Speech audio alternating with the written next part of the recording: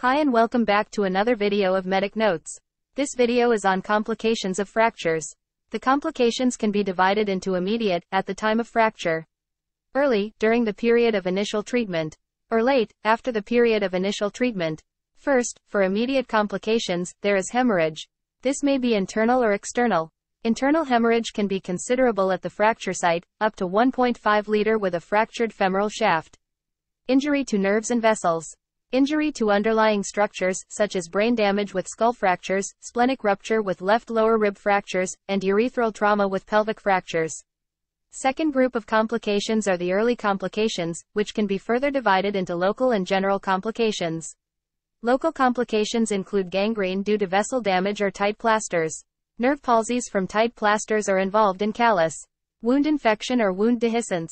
Loss of position, tetanus, and gas gangrene.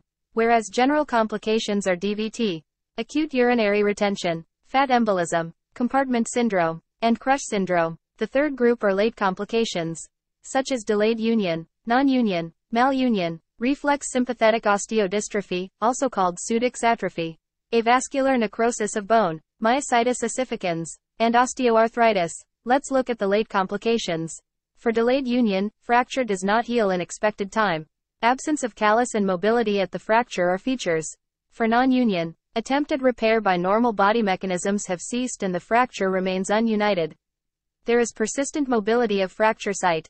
Radiographs show no trabeculae across the fracture line.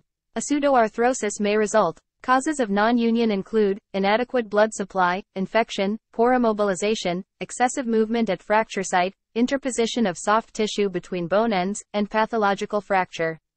For malunion, healing has resulted in a deformed position. There may be shortening, overlap, or angulation. Deformity may put strain on adjacent joints, resulting in osteoarthritis. Next, complex regional pain syndrome. This can be related, or unrelated to a nerve injury. Can follow relatively mild hand trauma. The limb becomes painful, swollen, and stiff, with a reddened, smooth, shiny appearance to skin. The cause is unknown. Another late complication is avascular necrosis of the bone. Part of bone necroses when its blood supply is interrupted by the fracture.